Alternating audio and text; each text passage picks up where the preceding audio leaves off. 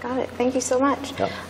So I'm going to be honest with you. Yes. Before I came here to do this interview for YouTube, I never really followed politics that much. You're not the only one. A lot of my online audience and just the younger generation don't seem as interested in it, and I personally think that we should be. So my question for you is, why should the younger generation be interested in politics, and why should it matter to them?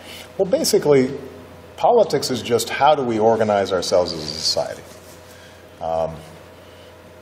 How do we make decisions about how we're going to live together? So young people care about how college is paid for. Well, the truth of the matter is that the reason we even have colleges is that at some point there were politicians who said, you know what, we should start colleges. And dating back to Abraham Lincoln, who started something called the land-grant colleges, and he understood that government should invest in people being able to get an education and have the tools to succeed. Well, you guys are the ones who are going to be using these colleges and universities, and if they are not getting enough funding from government and your tuition goes up and you've got more debt, you're the ones affected. So you better have a voice and know what's going on and who's making decisions about that. You're right.